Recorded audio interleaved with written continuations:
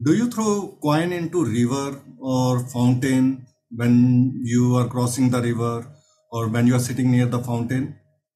Or have you seen other people do that? Maybe while you are going in bus and you are crossing a river on the bridge, people throwing coins into river or uh, any fountain that may or lakes even you may come across people throwing coins into water bodies. So is it just mere superstition, stupid superstition without any logic, or is there some logic behind it? Well, I am a science person and I don't want to believe in superstitions.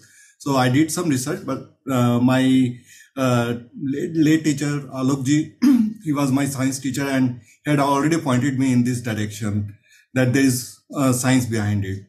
So I just wanted to brush it up, and I did some research and found out, yeah, there was a science behind it, but now it has become a mere superstition.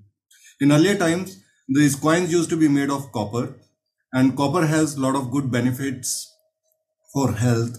And when put in water, copper purifies water and all the dust gets settled down. So that way it acts as a purifying agent. Copper in water is also like it also provides essential ingredient or an essential element to our body to keep us healthy. So copper is required in our body through water that way also. And when copper is there in water, it releases copper ions and forms cuprous acid in very small quantity. And that's very good for digestion and other health benefits also.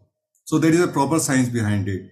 But it was valid only when the coins were made of copper. Nowadays, coins are not made of copper and there's a lot of nickel in them. So don't throw coins into water. I don't throw them anymore. And people are still doing that. And there's a lot of psychology, and now it's a mere superstition. But yeah, there was a proper science when it was being done. So that's a trivia and fun fact I wanted to share with you for now. Follow me more. I'll be sharing more such trivia in future also, and I'll be sharing more such useful things related to money. Join Mega Money and keep following me for more such useful videos. That's all for now. Thank you. Bye.